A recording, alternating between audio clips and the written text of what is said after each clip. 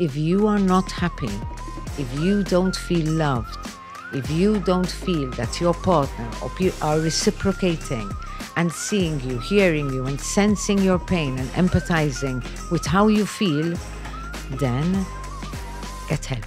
The narcissistic person will present themselves as maybe a victim rather than the abuser. Let me ask you, Mariella, if you find yourself in a position where you are a narcissist's supply. In fact, most people who end up with someone narcissistic was probably raised by someone narcissistic. It's very, very probable. However, I think people can listen to the fact that they are not happy. I think people know when they're not happy.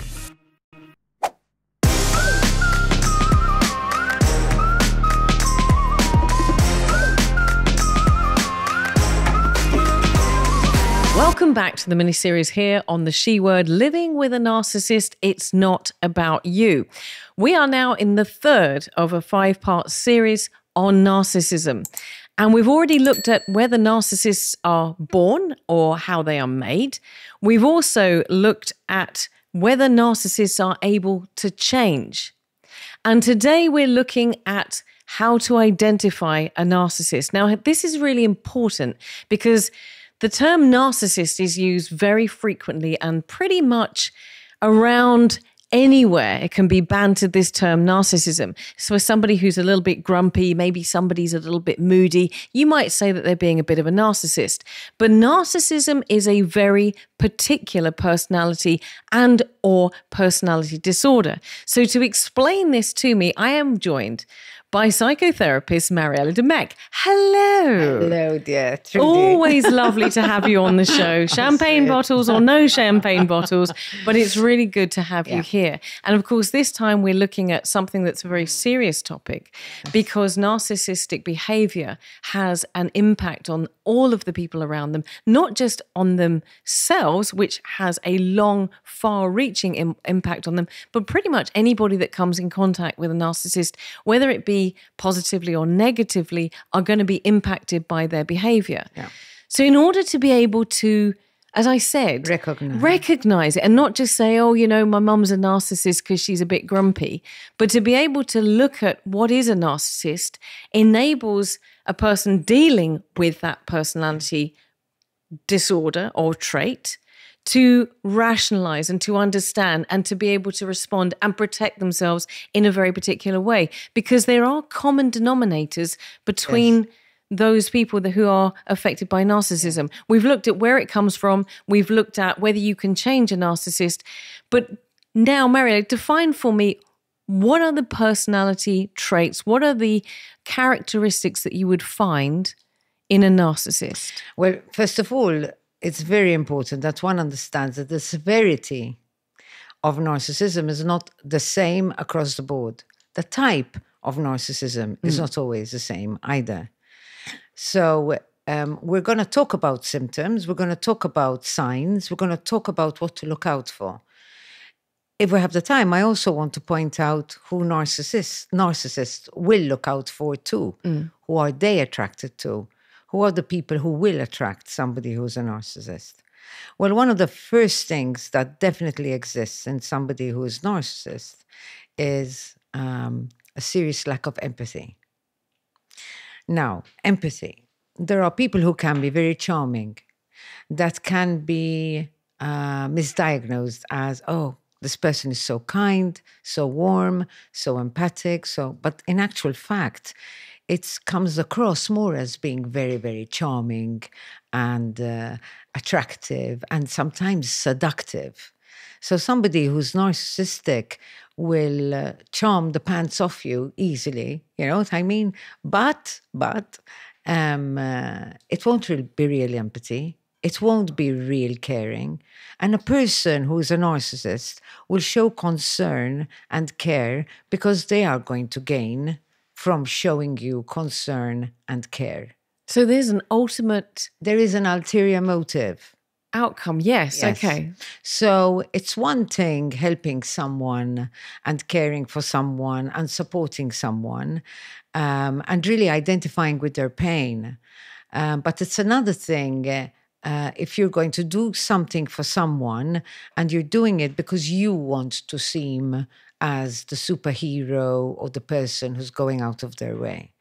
So this is very difficult sometimes, especially for people who are living with someone who's narcissist, because someone who's narcissist will then use that to make you feel guilty. They will then throw it at you. I do this for you, I do this for you, I do this for you, and I do this for you. You know what I mean? How can you tell me no? Because one of the hardest things for a narcissist to hear is the word no. I will not do as you say. I do not agree with you. I do not think highly of you in this situation. You are not doing the right thing, and you are not as great as you think you are. That is the worst approach you can have with a narcissist, because that hits them at the worst place possible. A narcissist will act very easily. This is the most easy aspect to notice. This sense of this grandeur, this sense of grandeur, this sense of I'm better than everybody else, this sense of I'm above everybody else. Sometimes egocentric, real egocentric. But even sometimes to the extent that they do not believe that they need to follow the rules that other people follow. So you will have people who will cheat, who will lie, who will manipulate, and they will justify their actions. It's very interesting. I was discussing with a colleague, a therapist of mine this morning, and we were, supervising some work that's being done. And they do a lot of speech. They cover what they're doing with very, very clever words and speech. And somehow when they're talking to you, you will not really sense that they're actually feeling with you. People need to listen to their guts more. People need to listen to what they're sensing. And they need to trust themselves, okay? Because many aspects of a narcissist will always leave you wondering, questioning. Am I wrong? Am I making a mountain out of a molehill? Look how bad this person is feeling. Look how... And they have a great way of manipulating the truth, justifying their way of getting their way. They find it very hard not to get their way. They find it very hard not to look good. So everything that they do, this is their ulterior motive. Lack of empathy, this area of grandiosity, this putting other people down. So there's a very, very great way of criticizing everything and everyone. There's a very fine tuning in the way they somehow will put people down. It is not necessarily very blatant. It can be done in a very delicate way, a very manipulative way, in such a way that the narcissistic person will present themselves as maybe a victim rather than the abuser, the perpetrator. However, I get a bit concerned, because the truth is, it's very rare that a narcissist will ask for help. A narcissist will not come to a therapeutic session and say, I am coming here because I am hurting the people around me. I am coming here because I feel that I am doing something wrong. They will come with a list of what their partner is doing wrong. They will come with information about why their partner is not good enough. They will come about information about why they made mistakes, because their partner made them make mistakes. It can happen even in places of work, where, for example, they will never admit to doing things the wrong way, and they will tend to blame others. So it's very much a very massive defensive attitude too. A lot of the times, narcissist people, when they are being questioned, confronted, told no, their reaction will be contempt. They may get aggressive, angry, hurtful, and they will put you down. However, after doing that, they can become very pleasant. If they manage to get their way, and if they manage to recognize that you are going to accept what is being told to you, then they will change their attitude and become charming, nice, easygoing once again. So, I mean, wow, that is a lot of information there. So I'm wondering if it's possible to kind of put that into more of a kind of concise list, just so that we can, if somebody's watching the show, is that something that is possible to just say, look out for these particular? Yes, I mean, I to be honest with you, there's so much to talk about when we talk about narcissism. Absolutely. I literally wrote down a list. Brilliant, brilliant. Well, first of all, like I said, they lack empathy. Yeah. And that's really something to look out for. And let me tell you how you look out for it. When somebody is being genuinely empathic with you, you will sense it. I could be saying words. The person next to me can be saying words. But it's very important to recognize that you will sense that the person is being genuine. And if somebody is coming out with words that are correctly empathic, but you're not feeling it, then something is wrong. Okay. So we really need to believe in what we sense. An overblown sense of self. Okay. So if you're going to present yourself as, you can have somebody who has a PhD. You can have somebody who's a professor, and they would say, yeah, I have a PhD, or I have a... That is based on reality, on something that you have worked for.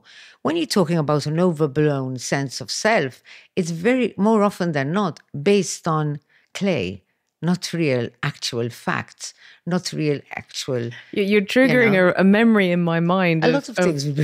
of a narcissist who came up with a story of where they had come from and the qualifications that they had managed to get at school and how they'd done this and how they'd done that. When I actually sat down and questioned them and said, how can you have done that and done that and done that all before the age of 20? That doesn't make any sense. You know, that's the narcissist that then... You're questioning me. Where did you go to school? What did you do? Yes. And totally flipped on the other side. But this whole idea of grandiose, of I am qualified, I'm this, I'm that, and the other, to an extent where physically, logically, it made no sense. Yes. And that is what they will do. That's what a narcissist will do. A narcissist will attack. Okay. Yeah. If you manage to figure out and find them out and expose them, the worst thing you can do is shame them or expose them.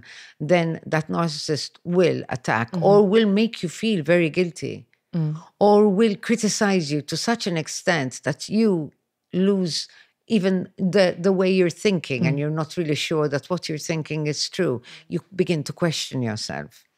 So we have empathy, we have grandiose. The relationships that narcissists have are very superficial.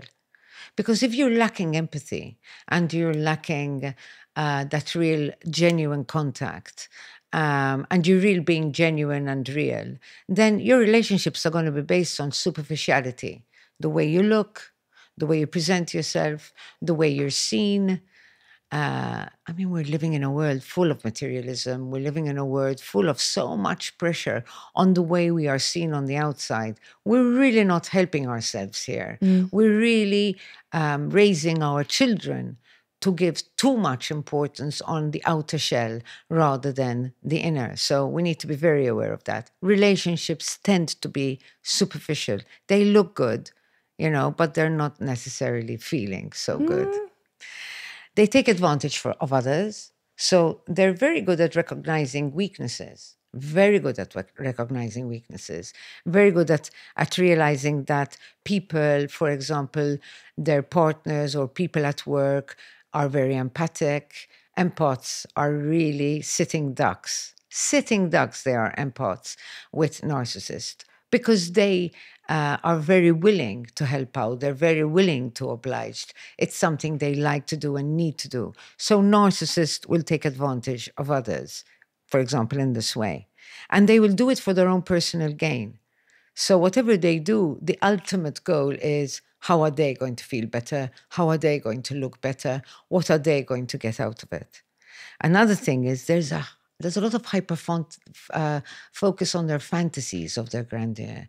They're always imagining this image that they have, and they're always believing that this is the way they should be seen, and it's very important that they're seen this way. This is very important to recognize in the way they speak. These are things that you don't really, they're not going to come out blatantly and say them. But most of the time when they talk about who they are or who they want to become and who they see themselves as and how they present themselves, this would be a very strong trait that would be narcissistic. Can I ask you there, just Mariella, just give me an example of what that sentence might look like? It would look like, okay, let me give you an example. A couple in therapy, the wife has a very good position at work. She's been working really well. She has a real excellent position. And the man, the partner, doesn't have the same position, doesn't have the same sense of responsibility, and is not seen as a successful person as much as the woman is, for example. The man will present himself when they introduce themselves. In the way that he presents himself, he will present himself as the most experienced, the one with the better job, the one with the best qualifications, the one who is really efficient and good and capable. There will be a lot of pumping up about his achievements to the detriment of presenting the partner. And this is done very finely. And most of the time, the partner is so used to it, the partner has normalized it. The partner will see this as totally normal. And it's very difficult. So, for example, as a therapist, I will be seeing this, and if I point it out immediately, forget it. That person will never want to return again. What if you could start your journey over? Start here and start again there. That's how life works, in a circular way. We understand the importance of circles, and that's why you are at the heart of ours. Find your way to wellness with Browns. And I'm assuming as well that if you are looking at a couple and you see that behavior in one of, it could be him or her, you see that behavior. I've had this in my own life. You look at a couple, you can see that one of them is acting in a particular way that it is clearly narcissistic towards their partner or to their wife or their husband. And so you draw alongside and you want to support them. Now, that's not always the best thing to do, because after the door has closed, and we're not talking about in a therapy situation, we're talking about in an open friendship or family member situation. If you audibly draw alongside them and say, hey, listen, her job or his job is actually great. He's doing really, really well. And you shame, and a third party shames that narcissist. That narcissist might not come back at me, but the person that he's with or she's with is certainly going to play once the door is closed. Yes. They will be punished. In some way, they will be punished and they will be put down. I mean, one of the worst traits. Honestly, one of the worst traits. I find it very painful when I'm sitting in a therapeutic session and I see how people suffer. Because one of the worst traits that a person suffers with someone who's narcissistic is that they believe the criticism and the put-downs of the narcissist. They believe it. They normalize it. And they literally fall into the trap of the patronizing and overbearing attitude of somebody who has such a low sense of self-esteem that the only way that they can feel good is by putting others around them down. It is the only way. And there's a patronizing, manipulative way of behaving, demanding, they present themselves as very sensitive and being offended very easily. So there are all these traits that one has to look out for when you're talking about narcissism. But something that I think is very, very, I find it's the hardest thing to deal with is when we're talking about covert narcissism. That's a bit different because you have the overt narcissist who overtly is outgoing and charming and manipulative and somehow is acting very confident, etc. But the covert will not do that. A covert narcissist can be very quiet, can present themselves actually as humble, can present themselves actually very different. However, what they would do is they will be passive-aggressive. And that is so painful. When you have someone who, for example, will not speak to you and punish you for 3 days because you have not behaved according to what they expect, that is passive-aggressive. And that is a covert narcissist who is being cruel and putting down and not being empathic because you have hurt their ego in some way, hurt their extremely weak ego in some way. So that's something to really look out for. Let me ask you, Mariella, if you find yourself in a position where you are a narcissist's supply, because it's one of the things that I've come across recently that narcissists look for their supply. As you said, they're deeply insecure. They need a supply to elevate them, to keep them up there, to keep them from feeling whatever it is that they are ultimately experiencing. And if you find that you've become their supply, I'm going to ask you 2 questions, and we're repeating this, and it's absolutely fine that we're repeating this over and over again during the course of these 5 shows, because I think it's really important to validate the fact that anybody could potentially become a supply for a narcissist. Yeah. But there are certain personality traits which are very much attracted to that, whether it be a covert or an overt narcissist. And unfortunately, I keep mentioning this perfect storm. When you get a narcissistic personality with an empathic personality and somebody who maybe has been damaged, you create that perfect storm and they become the supply. I think what's very important to note is this. Many people have a misconception of who narcissists are attracted to. A narcissist will often be attracted to somebody strong,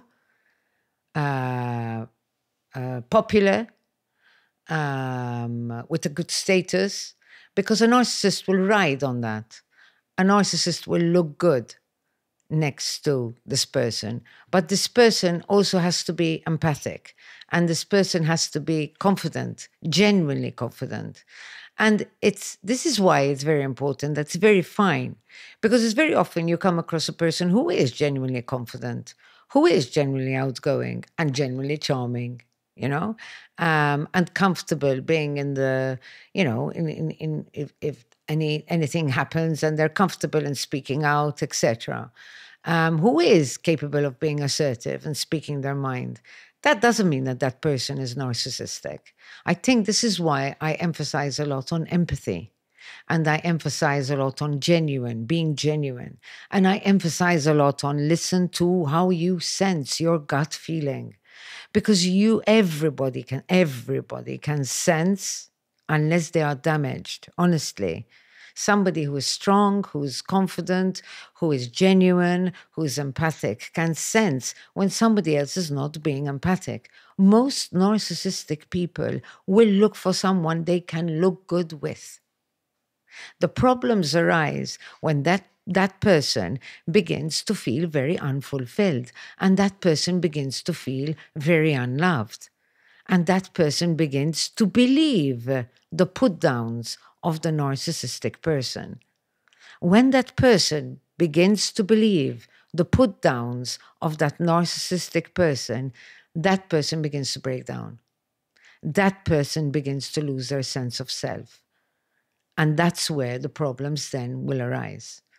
And also, of course, we could sit and talk about this for hours because it is such a complex, and hopefully over this series of 4-5 shows, we at least open the conversation and will enable somebody who needs to identify with a situation that they're in, and then of course they can reach out for help. And that's why we're doing what we're doing, because I think being validated that you are in this situation where you are being pulled down and put down over and over again leads you to a point where you question yourself. Yes, you begin to believe it. It becomes normalized. Yeah. It becomes normalized that you're called stupid, that you're called incompetent, that you're called silly, that you're called petty, that you're called unattractive.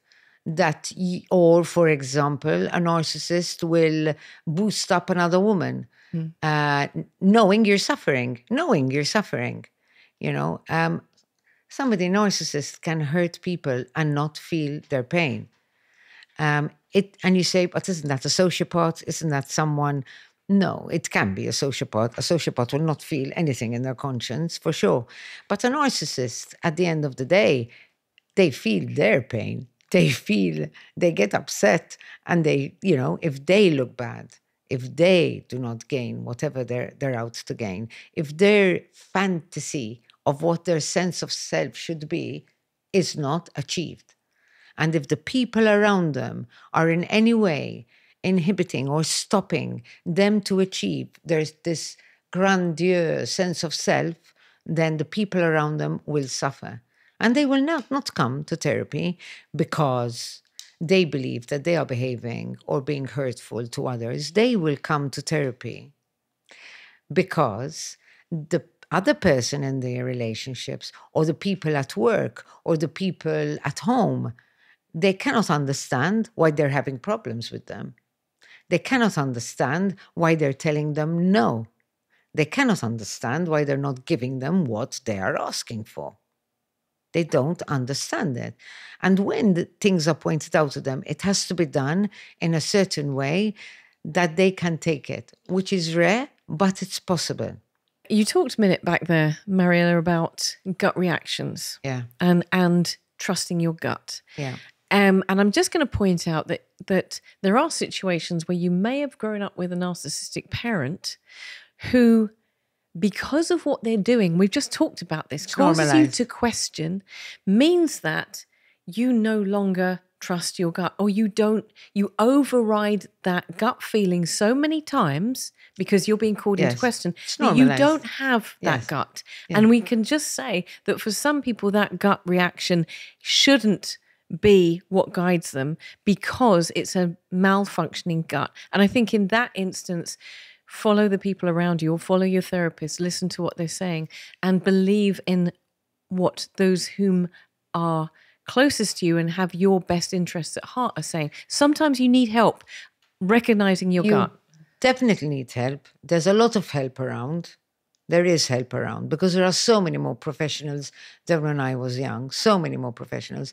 I agree with you. In fact, most people who end up with someone narcissistic was probably raised by someone narcissistic. It's very, very probable. However, I think people can listen to the fact that they are not happy.